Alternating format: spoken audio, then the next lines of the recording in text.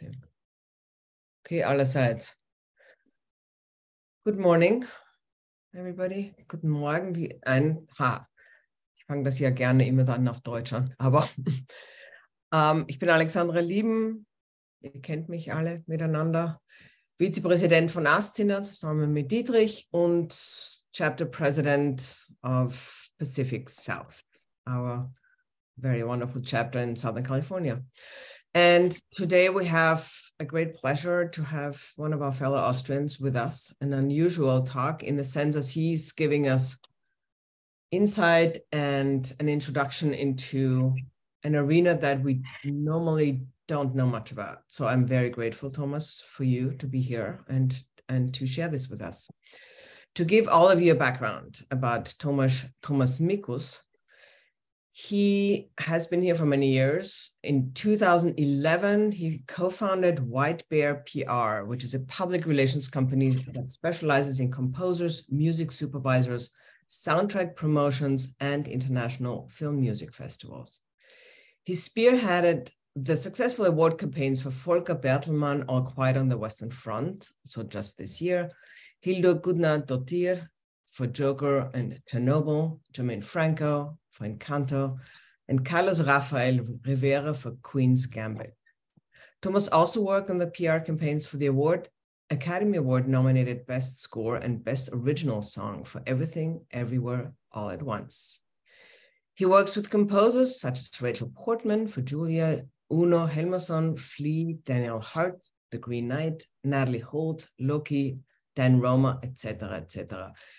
Wirklich like a lot of people who have done great things. Thomas is also the US publicist for several international festivals and conferences. He creates and curates film music content and panels for festivals such as Cannes, Sundance, Tribeca, and many others. With one word, Thomas knows a thing or two about promoting people, ideas, projects, and stories. It's one thing to do great work and another to let the world know about it. Thank you, Thomas, for being here. Well, thanks for having me. Good morning, everyone. Thanks for the introduction. It's funny, I want to talk about fear of self-promotion, and I'm always getting kind of verklemmt when someone talks about what I'm doing. So, as you said, I'm working in entertainment, specifically for composers in film and television, but I also represent some studios. But for today's talk, I want to keep it a bit more general and talk more about the philosophy of self-promotion and give some tips. And then hopefully we also have some time at the end to answer questions that, might then be a bit more specific about science, writing, etc. Let me just share my, I have a little PowerPoint that I kind of changed, I hope, but it mainly helps me to see where we are in the talk.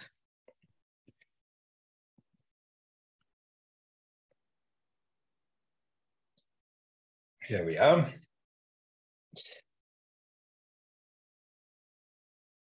Well, first, you kind of talked about accomplishments, but I kind of quickly, I try to make it quick. At my age, it's not that quick. Want to talk about how I got here, mainly because I think it's interesting because, we all have our different journeys to Los Angeles or to the United States. I was born in Vienna, in Strebersdorf to be exact.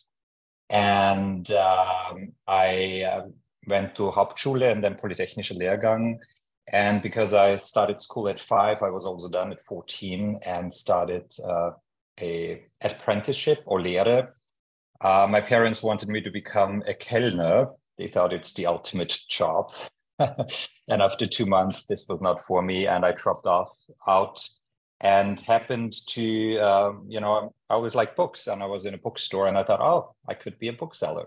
And so I became an apprentice in a bookstore and book and art store in Vienna and finished that. It was kind of cool because during that time, I also discovered my love for language and writing. And when I was 16, the Fischer Verlag, Fischer Publishing House in Frankfurt had the 100-year anniversary. And they had a bit writing contest, and I was the winner for that writing contest and was invited to Frankfurt for that. And then a year later, it was 50 years after the Anschluss. So I wrote a 40-page essay about the Holocaust, and again won the first prize and was invited to Yad Vashem and to Israel. So I don't think I would have ever discovered that if I wouldn't have worked in a bookstore. Then I made Zivildienst. Instead of going to the Bundesheer, I did Zivildienst and worked in a youth center, stayed there, and then wanted to see the world. So I had this idea of becoming a flight attendant. Didn't think that you need to know foreign languages. So I could hardly speak English back then. So I cheated my way in and became a flight attendant somehow with charm. I made it in there. And saw the world for 2.5, 3 years. Then resigned, went to India for a few months, and then to the US. I won the green card, moved to Miami, modeled, acted, then went into tourism, was general manager for the biggest German tour company bringing tourists to the United States. Then worked in their office in New York City at the Empire State Building after September 11.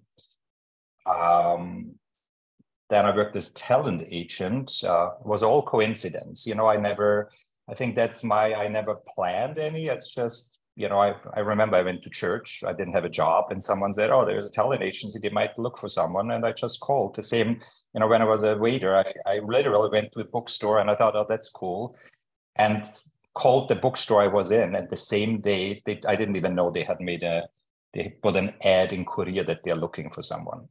And so I was a talent agent, did that for many years, opened the office in Los Angeles, booked acts on cruise ships.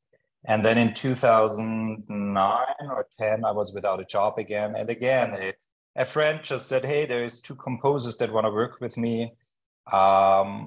I cannot do it, but I can teach you how to be a publicist. Would you be interested?"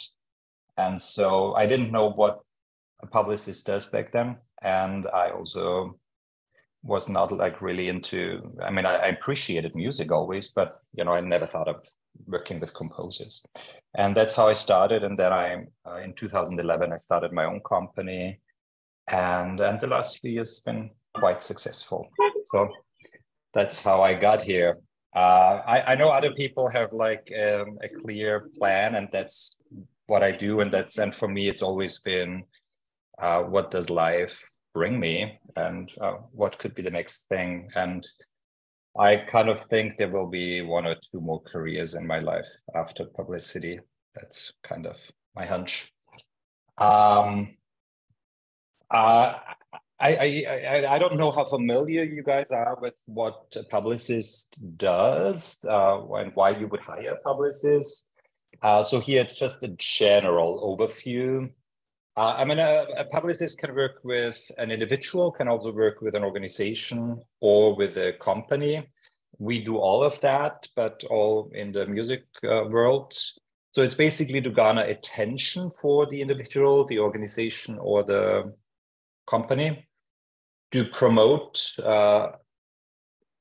that individual. It's mostly how we work based on, and I think it's usually always based on a project. You have to think about it. So we work with media, and media, if media writes about you, sometimes, with an organization, they might write about the career in general, but it's always more difficult than having a current project. And it could be a book release, it could be a film release, it could be, in whatever field you work. But, it's something current that the readers then could benefit from. It could be a new exhibit, and then they write about, and then the audience can go and watch the exhibit. So there needs to be a hook, but also, I feel, a project to promote.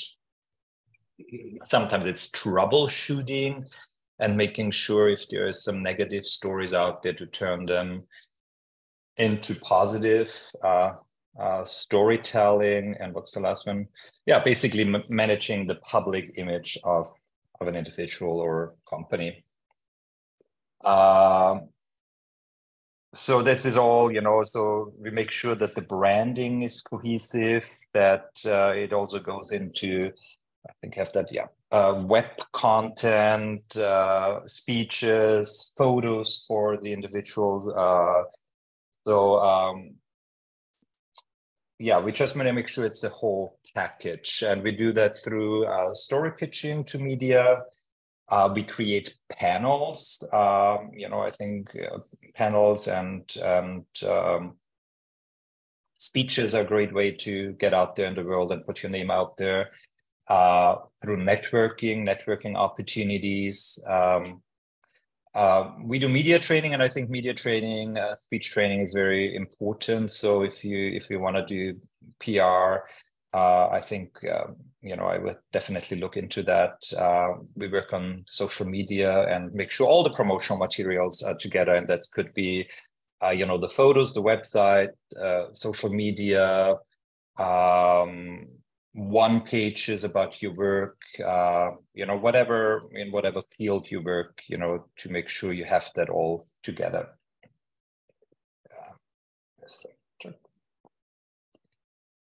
So when we work with composers, and it's not only composers, it's artists, it's in general, it's like, and I talked about myself, there's this kind of, I don't know if it's fear of self-promotion of it's, and it's interesting. I see that really more with European clients than with American clients. It's this fear of being seen as a Rampensau. We don't want to make it about ourselves. We don't want to put ourselves in the foreground. And I had that even. I had this British composer who came to New York and flew me to New York for it was a big film, the premiere, red carpet.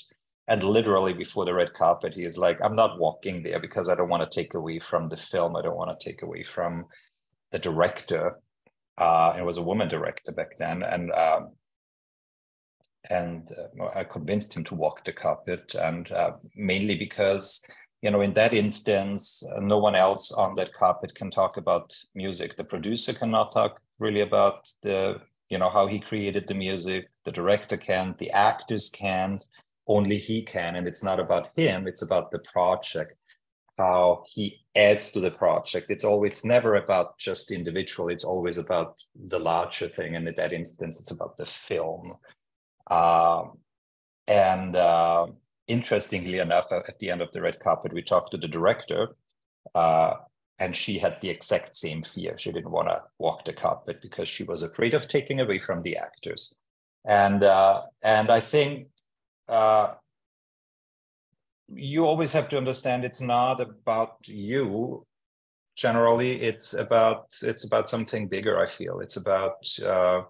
It could be about the book you've written. It's about the invention. It's about science. It's about the film. You are always part of something. And I think the moment you step away and not make it about yourself, but make it about what you've done, what you've created, what you're doing, about the project, hopefully that takes away the pressure. And then you can always talk differently about it because you are talking about something and not about yourself. So I hope that makes sense a bit. So when you do PR or self-promotion a lot, you can do yourself. When we work with clients, and I think that you can also ask yourself, why would you like to promote yourself? Is it because you have a new project? Where do you want to go with it? Do you want to create? Do you want to have a new audience? Do you want to find a new job or job opportunities? So I think you need to be clear also, why are you doing PR? Because it helps, should you work with a publicist, it helps them also to see how they go about it. But also I think it's important for you, why you want to promote your work. And, what would you like to accomplish kind of goes with it. Where do you see yourself? I'm a big fan of goal setting and where you want to go in your future. And And then, you know, that kind of also informs which outlets do you see writing about your work, you know, because I think it has to do with the goals and why you're doing PR. I mean, in our world, if it's different, if a composer wants to have a bigger fan base versus wanting to win an award or getting more work, you know, it's like, it depends on then what out there. And sometimes it's several goals, but that depends on how we go about the campaign. In my experience, the most important thing when doing PR for me is to really come up with a great and unique story. Like, again, you know, I'm talking about composers, but I think you can translate that to many fields. It's not just enough to say, hey, here's a composer and he or she wrote the music for this film. We really have to, and we usually have a good 45, 60-minute conversation with the composer and look at every angle and ask tons of questions and come up with a very specific story that then we can tell the press. You know,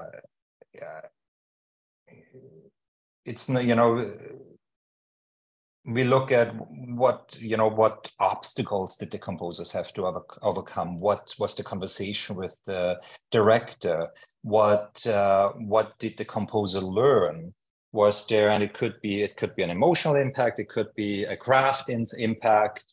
You know, we look at every angle, and I mean, I think it's the same in, you know, in architecture and writing, in anything you do. We always look at, how can audience benefit from the story? How can someone learn from that story? And how did they create the music? What was the approach like? Did they create new instruments, new sounds? Did they, you know, like, you know, that, I mean, you know, with Hildur Gudnadóttir, it was, you know, in Chernobyl, she went to a power plant in like this full suit and recorded sounds there. There's always, and sometimes, you know, there's not that big thing that you just sit there, but then you might have learned something about, you know, the project you've worked on, but you always have to ask yourself, what's really unique about it? What's inspiring about it? What's educational about it? And how can someone benefit from it? I think that's, for me, that's the most important thing. And that's how I like to work. Because again, then it's not about necessarily you, but it's how can someone benefit from your experience, from how you have created that piece, or how you have worked on what you've been doing. And the same, I use the same approach for social media. And I think the social media, when talking to people, is the most kind of, this is love-hate relationship, I suppose. You know, when people don't want to be too, you know, how should I post and what should I post? And I don't want to make it too much about me. And I think it's the same. So when I look at social media, I feel it's maybe 50-50. Or maybe even less, 40% posting about you know, you as an artist or a scientist or whatever you do. And the other 60% is connecting with other people. And I think it's often overlooked. The importance of that, you know, like I see a lot of artists that then only post about, oh, I've done that, I've done this, I've done, look how great I am. And that I feel could be a bit repelling maybe. And again, first of all, it's about the messaging. If you make it about the work, if you think about what post is worthy of posting, what goes with my general messaging, sorry. And how can someone benefit from my post? You know, I always ask, how can someone benefit from this? Is it just words, or can someone actually learn something from that? And then the other 60% is about using social media platforms to connect with other people. You know, there's so many groups out there on Facebook, on that you might be able to join. You know, in my world, you know, like going to a film festival, I look at all the Sundance Film Festival, Cannes Festival, Film Festival groups. I look at composer groups. I look at, you know, even, you know, we have Austrians in LA, Germans in LA, all those groups, and feel like, how could I connect there?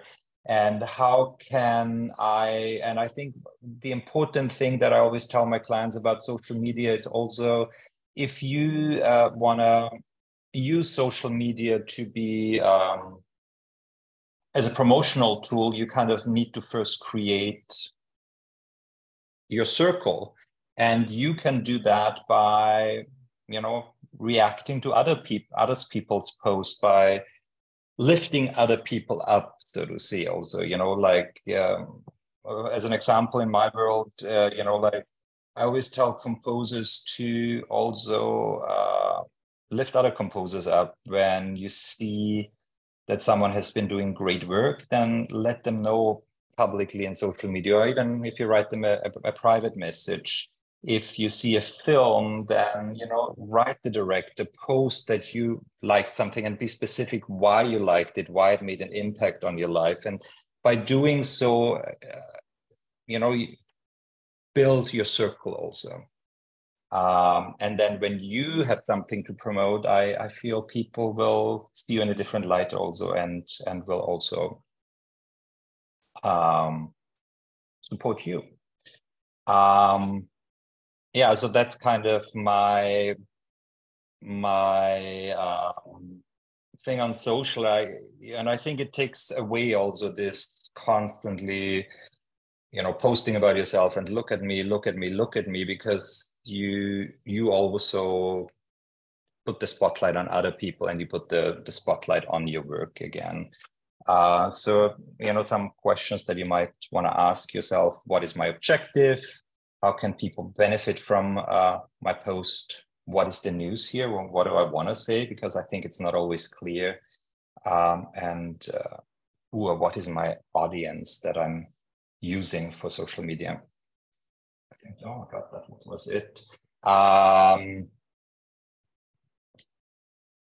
Yeah, so that is kind of, I just wanted, because I know we don't have much time, so I didn't go into much detail, but I wanted to give a quick overview of kind of, you know, my philosophy about PR, and that is mainly to make it about a project, to make it about something bigger than the individual, and always have a project that you can write about, and to use social media as a tool to really build your community, to lift other people up, to write about others.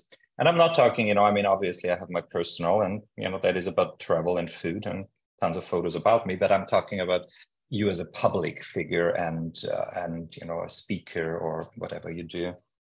One thing I also want to talk, because that I often get asked about writing a biography, or how do you write a good biography?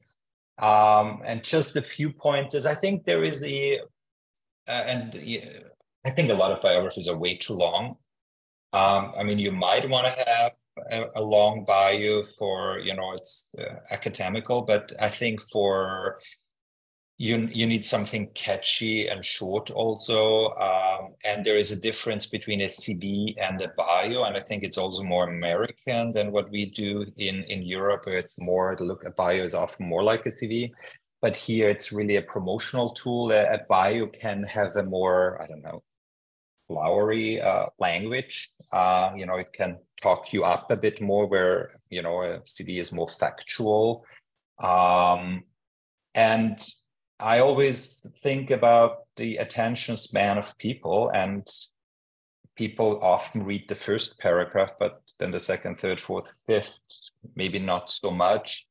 So if the first paragraph doesn't really have like all the highlights about what you're doing, you might lose the reader. And so I think the first paragraph needs to really be very specific. And again, bringing it back to composers, a lot of composer biographies I read say he or she is a composer for film and television, got into composing because of the love for music, and went to this school and learned the piano at a young age and loved John Williams. And it's just very generic, and it doesn't say anything about who that person is. So I like to start with what, she is an avant-garde composer,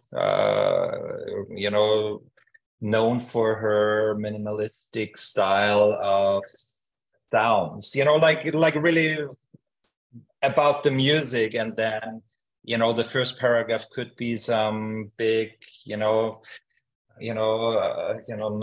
for his work on the library in Alexandria or his award-winning architectural style, and like really very specific and about who you are as an artist, who you are as a painter, what's your technique, what's the work you're known for. It really needs the highlights. And I think in your world, it might be different for composers. I always tell them to put the education at the end, because it is not as important. It's what they have accomplished is more important. So in the second paragraph, I would write about the major accomplishments, and then maybe in the third paragraph about education, and that might be different. One thing about biographies that I like to put in there, and I think that's also general at the end, I really want to put something personal in there to kind of give the feel of this is not just a composer, this is not just a scientist, this is also a human being. And it could be he enjoys nature walks with his dogs, or he lives in Los Angeles with his 2 dogs and enjoys meditation. He is a competitive poker player, whatever you want to put in there, but just 1 or 2 sentences to bring it back and make you someone approachable, because I think no matter what we do, it's all about being approachable, being a human being, and not just someone up there on a pedestal. This is the composer, this is the writer, this is the curator, this is the architect. No, this is a person that I can relate to, and that is what you want to put in a bio. And how I write a bio, I start with a factual bio, all the everything that I want to put in there. And then I go over paragraph by paragraph, and then I have a piece of paper, and I like to write, and then I like to fill it in with,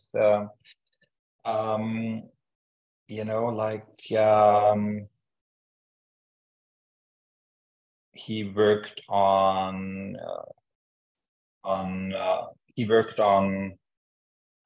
All Quiet on the Western Front.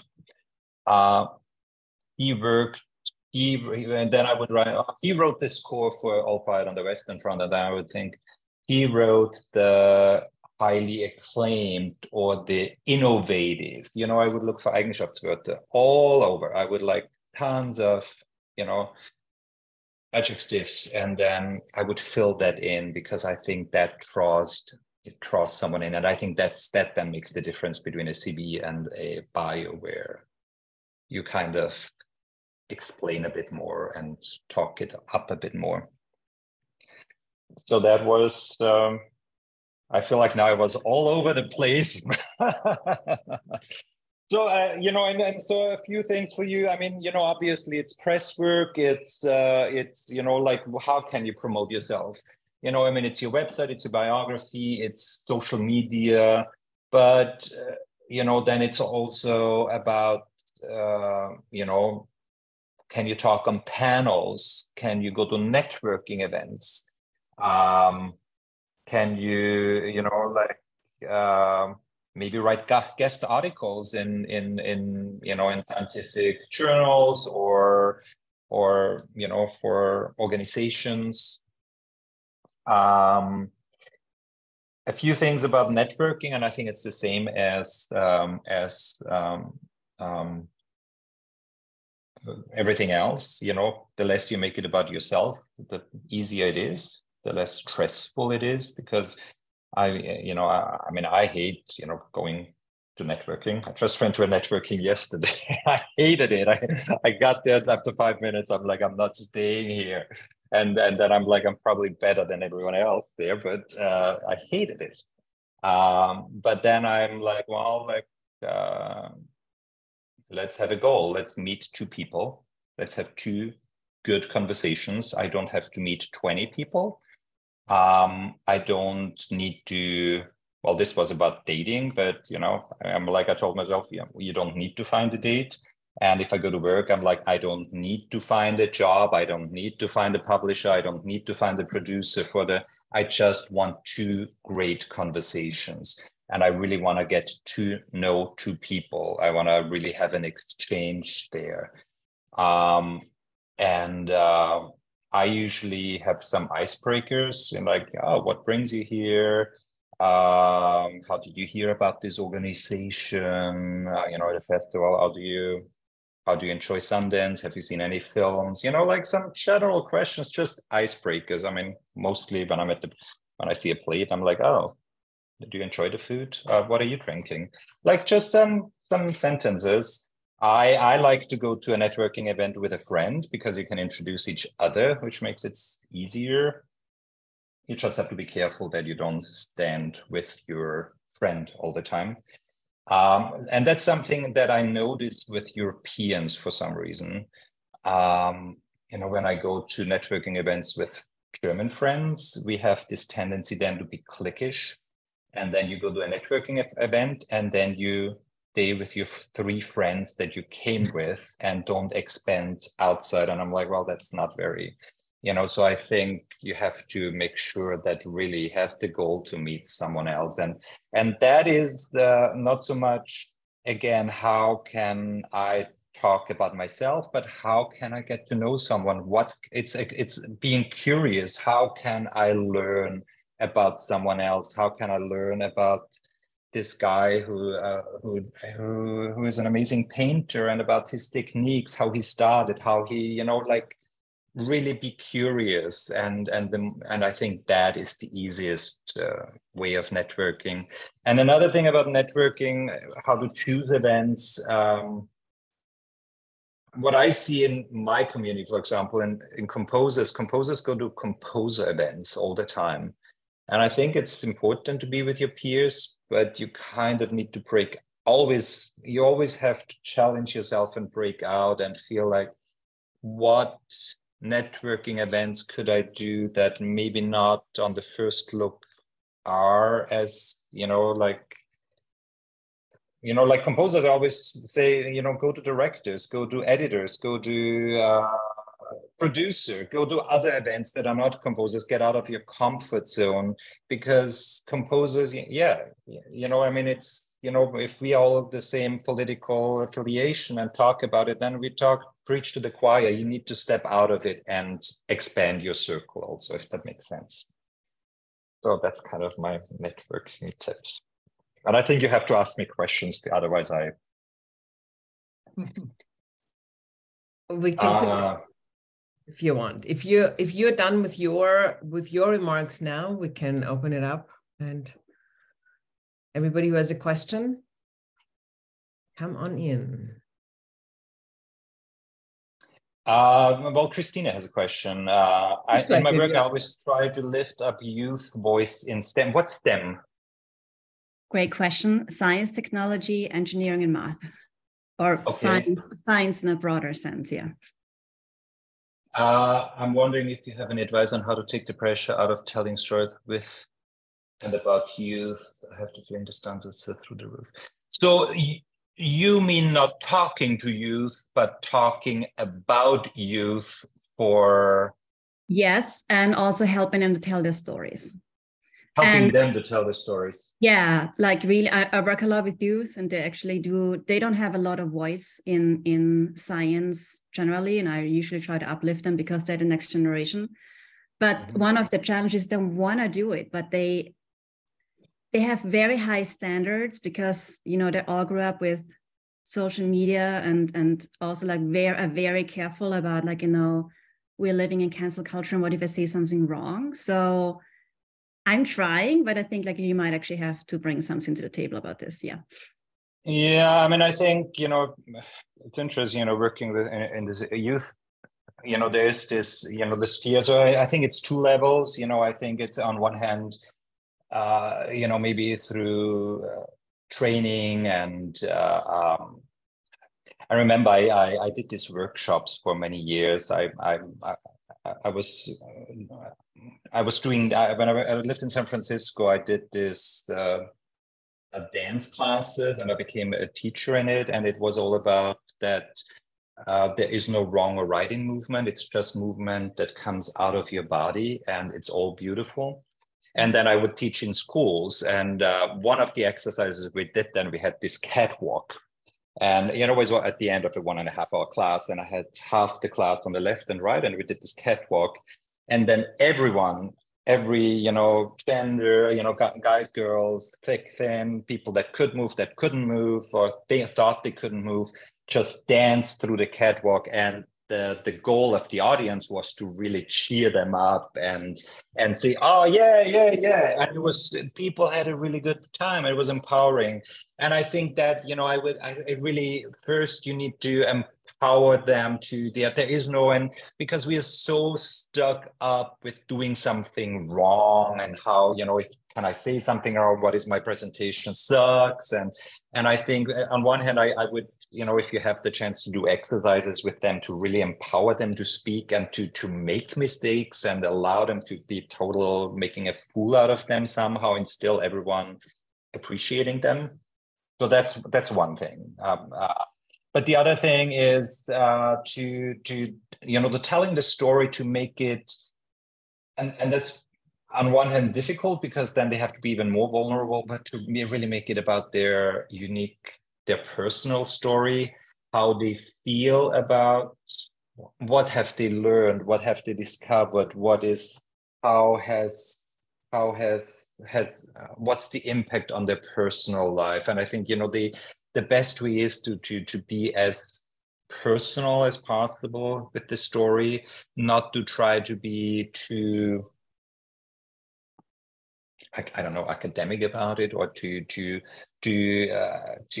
be someone else, maybe I should say, you know, because we see TED Talks on video, we see people giving speeches on television, we see those hosts that have their teleprompter, you know, I mean, it's the same, we always, and that's the thing with social media, what we see on TikTok is a totally edited down version of like 20 rehearsals probably. And to tell them, no, it's about the story, it's about what they say, and it's about sharing who they are, and that will make the best impact, because then people emotionally can connect with them. It's all about connection at the end. Does that make sense? Is there something that you...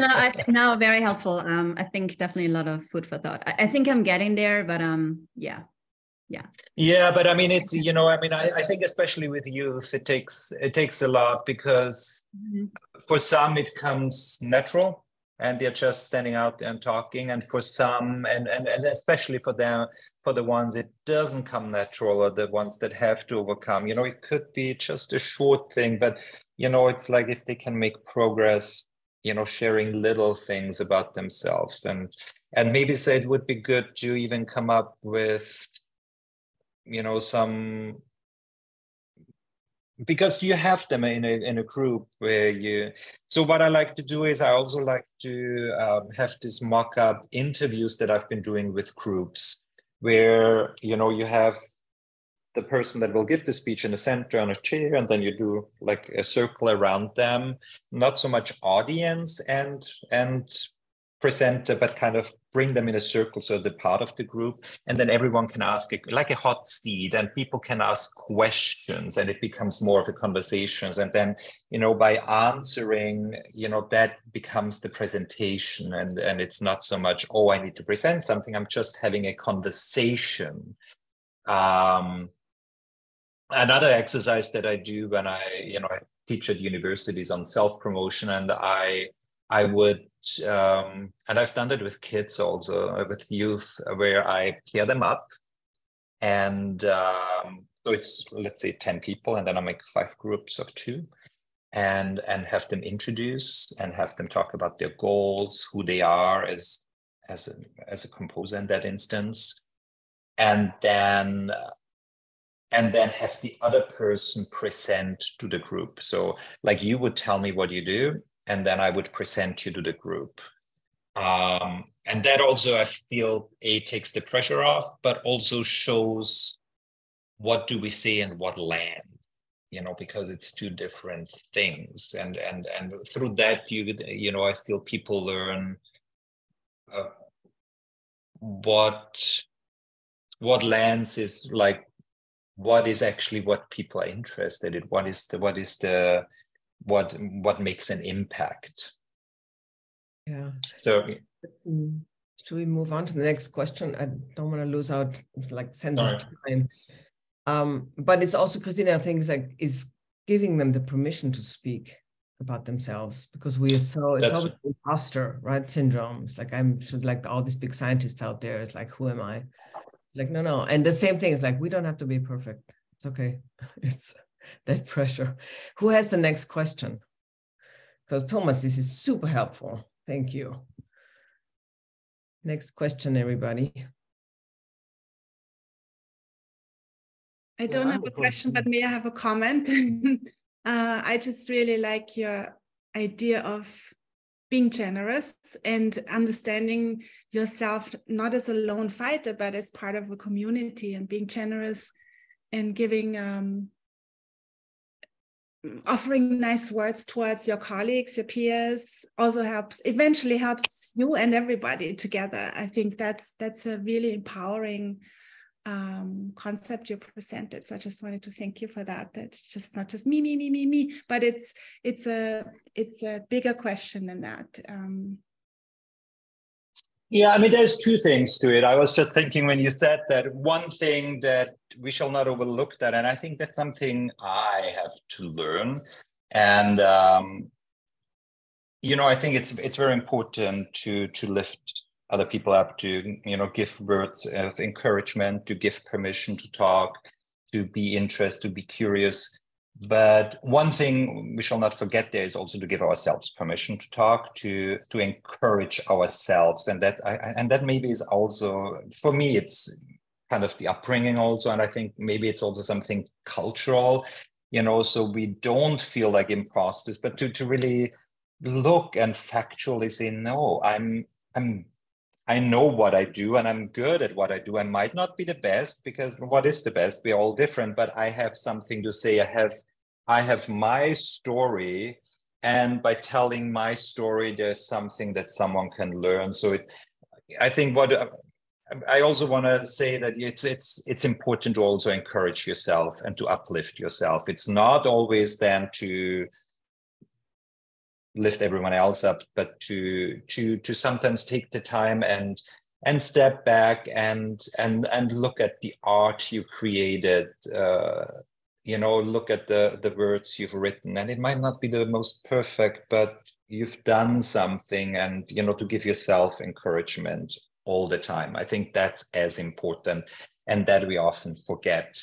And by doing so, I think it then will make it easier to share that to the world. And for me, really, when we tell stories, or when I talk at universities, or when I listen, I think the most interesting for me is always the most personal, the most, how did someone go about? It's not the fact that they have written the book, it's about how did they go about it? Why did they write exactly that story? How did it come to them? What is the personal hook? how did it transform their life? You know, it's like, yes, you build that, you know, you designed that building, but why did you come about it? Why is this important to you? And you know, I think those are always the most impactful stories. And I don't know why we have imposter syndrome, because I mean, at the end, there's always someone that is. I think there's two things. I mean, there's always some, you know, because we always want to be perfect and the best. And I think that's, if we let go of that and just say, no, I've done something and I talk about that. It's not the best. It's not even the only one that does that, but I know what I do and I talk about it, no matter on what level I am. And that's actually what you said about networking events. They are really useful because they help us sharpen our message too, and practice it over and over again as we talk about ourselves. It's like articulating, right, who we are, but also tailoring it to the context. Yeah, and I mean, that's one of the first things also when working with a composer. And I think that's, you know, what I said earlier, I have this conversation and we draft a story that we want to tell, you know, especially when it comes to Oscars and Emmys. You know, there's a specific story that we want to tell and we want to hammer out there about, let's say about, you know, Hildur Gudnadóttir. She wrote the music before they filmed, and the director Todd Phillips played the music on set. Joaquin Phoenix listened to the music and created his performance. So that was the story. It was very unique back then. It was very, you know, now it's happening more and more. But then when she did interviews or when she does that, you know, like she kind of always came back to that story, you know, that because people then might ask you in an interview something completely different that is kind of irrelevant or that we actually don't want there. And you see that in politics, you always then spin it back to your story. And I think that's also in networking. Once you know why you're networking, what the stories you want to tell, you have something to go back to, and you can always turn it around. Like I got pretty good, and you know, when someone asks me questions, to always bring it back to what I want to say, and because people forget what they even asked once you start talking. With other comments, other questions? Yeah, do you have experience with YouTube? Yeah, I mean, yes, an experience as far as how to promote on YouTube, or Yeah, to put channels together for, I mean, help people put channels together for themselves. Is that is that a useful tool? Let me ask that first. Yeah, I mean, for us, we use a social, you know, I mean, for me, it's a social media tool. I mean, we don't use Twitter at the moment, you know, because of the owner, but I use Instagram, Facebook, YouTube. A social media tool that is often overlooked, and I would also say is a social media tool for sure, is LinkedIn, you know, especially in the business world and connecting, you know, I would use that. And so, yeah, YouTube, I work for a few organizations where we have a YouTube channel and, you know, different playlists, and then also, you know, and then you can use YouTube to promote on other social media platforms, but you can also promote within YouTube, you know, in the descriptions, you can then link to other YouTube channels and to other videos. And it's the same thing, you know, also on YouTube, you know, it's with our company or with the organization we work for, it's not only what we post, but we also then comment and like on our pages. And that's how we, you know, we've built audience there. As you know, overall, the trend at the moment is on videos, and I see that during award season this year. And I think it's this whole Instagram, TikTok thing. We used to have panels and instructional videos like 45, 60 minutes, and which in the beginning of the pandemic got so much share and views. And at the moment, we're down to 2.5-minute videos, and that gets the most engagement.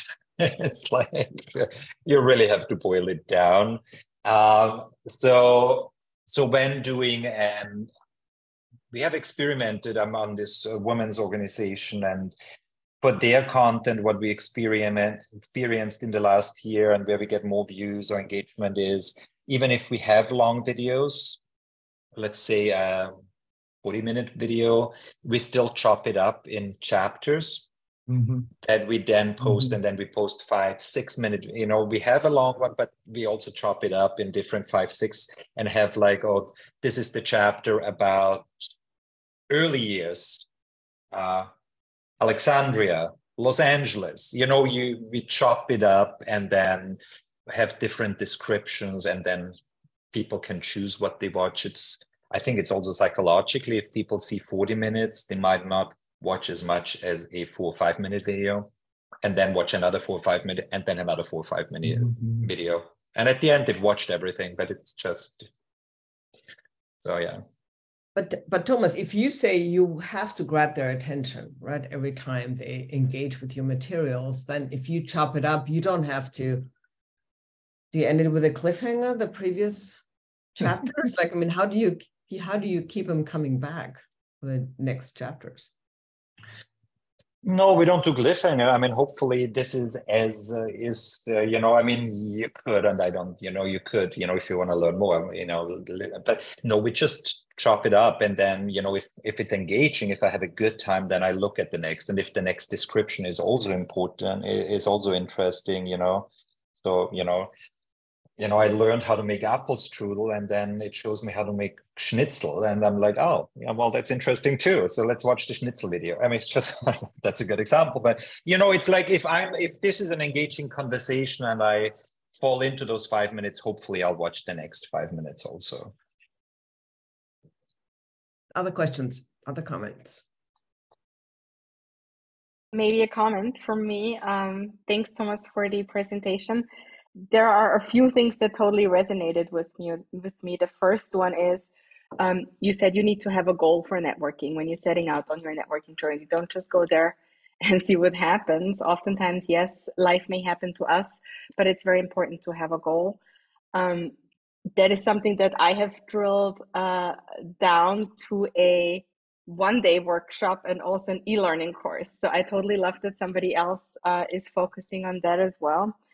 The second one is for imposter syndrome. What I typically tell people when we're talking about social media is never to compare yourself to others, only to compare yourself to where you were either when you started out or where you were yesterday.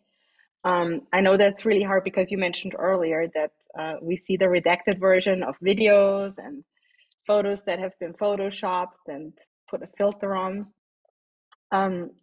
It's really hard for people, especially for young scientists. And I had a conversation with a young scientist today who works at an Austrian research institution. And she said to me that she was totally deflated because none of her experiments actually pan out. And she keeps failing. And I said, well, the goal is not to be successful with the experiment. The goal is to get a step forward every single day. So that's kind of maybe an approach that I try to share with people about imposter syndrome, to try and be a bit better than you were yesterday and not compare yourself to others. And there is one more thing about the failures and challenges that you were talking about, to show authenticity. And that is maybe a question that I have, because oftentimes I hear, yes, also share your failures. But I personally believe not to share the failures when we're in them, but maybe at a later point, so we can also include lessons that we've learned or how we got out of that. So the question for you, Thomas, would be, how do you tell people to communicate failures to the outside world or things that don't pan out the way that they want to? Thank you. Oh God, that's thanks for challenging me. Well, I think you're right. I mean, first of all, social media is can be totally brutal, and sometimes it might be good then actually to take a step away for a moment. But when it comes to failures,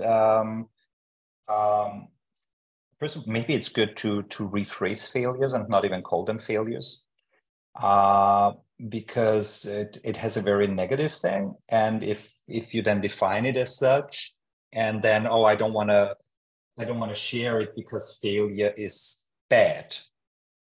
But if you see it, it's a challenge, it's a speed bump, it's something that, like, if you in your mind would say failure is good, I celebrate my failures because the failures move me forward. Without the failures, I cannot be successful. If you see failure as success, it would be different. But if we see failure as I'm bad, it's negative, it's not good, then we might have to find a different word for failure and identify it differently.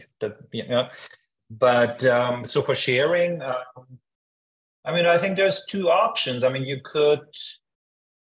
You could not share it and then until you're successful, and then share it and give the story how you overcome it, how you were overcoming it, and how you are good at it. But then, me personally, I think for me it wouldn't be authentic, because then I again share.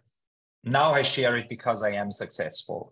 So again, it puts something, failure is actually not good. But I share my challenges also when I'm having the challenges, because then it gives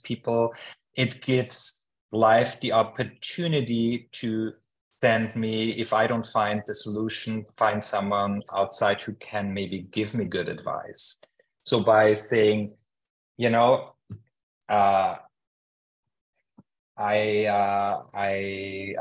learning. So, like a failure is a learning experience. If you rephrase it as learning experience, I having this learning experience and I'm having trouble, I'm trying different things, then already someone else can learn from it. Someone else can kind of connect with you because, I'm going through that too. You having dating troubles? I'm having dating troubles. And that's what I'm doing. Do you want to go out together and go to a networking together and help each other? Because, we can buddy up and we can help each other. Or, or someone can say, listen, I know you are going through your experience, but I had something similar and this is what I learned. Maybe you want to try that out and see if that works for you. So if you don't share, you also you deprive yourself of that experience, and that's why I would share. I'm someone that, and the fear is that we are being seen as unsuccessful, as weak, as not competent. But I think you have to overcome that if you want to connect and have that learning experience. So it doesn't make you less of a science. I think it makes you more, because especially in science, you have to try and try and try. You have to, every book is rewritten 500 times, and then it goes to the editor. He makes even more changes. Every film, it's not the final product. It's always about the final. When I was an actor, I was never interested in performing. It was always the rehearsal I was interested in, because that was the learning experience. That was the discovery. And I think it's the same in science. Yes, it's great then if you have a Durchbruch, but it's the going there that's hopefully the interesting thing. It's the trying out. It's finding out this doesn't work. What else can work? And if you share that, that's the interesting thing for me personally. Also, I think it empowers everybody else to talk about it, right? It's a human experience that we don't achieve what we set out to do in the first trial most of the times. So I think that makes a whole lot of sense. You want to think it also makes you a human being. Yeah, exactly. I think to show you vulnerability, I think is what connects other people to you sometimes. Yeah. Yes. And it goes back to what Thomas said earlier. You got to be authentic, because you mentioned LinkedIn as well. There have been those CEOs who had, the tough challenge to let people go, and they posted videos of themselves crying when they let people go and showing how hard it was on them. That came across a little inauthentic, because it didn't fit the situation at that moment. So Yeah. It's also like this fine line that you need to walk when you're, especially on social media or out there public. About and I think, you always have to, again, you have to take into consideration other people, and then, think, is this respectful? Is it disrespectful to other people? How does what I post also make other people feel? And I'm not saying that, again, you should hold back, because, you cannot always make it about the outside world. You have to, there's the line about being authentic is a fine line of, but, like this story to me seems, a bit of a, oh, I'm crying because, I didn't want to let you go. Well, you let them go, then crying, but someone lost their job and their livelihood, yeah, Mr. CEO, then give up your paycheck. You have to be careful there. That's what I'm saying. Right, my dears, we're out of time. Thomas, this was really great. Thank you. I think everybody took something away here. No, thank you. Thank you, Thomas. And it was really fun. It was great. Thank you, Thomas. Anyway. Happy weekend. Happy Memorial Day weekend. It's barbecue. Yes. Bye. Bye. Bye. Everybody. Bye.